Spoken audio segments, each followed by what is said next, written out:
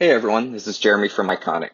Today we just wanted to show you how easy it is to import any JPEG image and convert it into vectors for your CNC machine.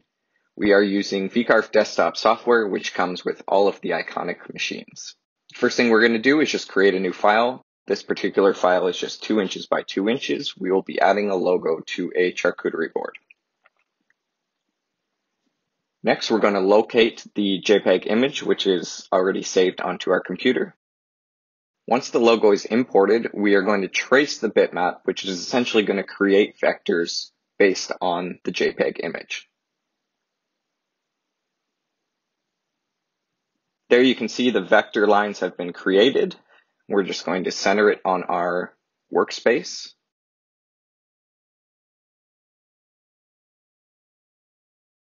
And then we are ready to create a toolpath for this particular project.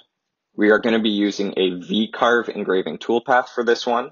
We're going to set a flat depth of 0.0625 just to ensure that it doesn't carve too deep into our material.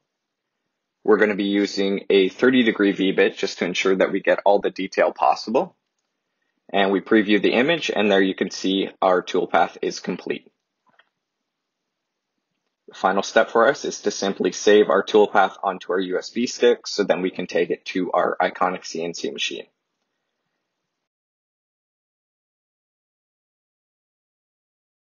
And that's it. That's the entire process. From there, we just take the USB stick to our machine and we're ready to carve.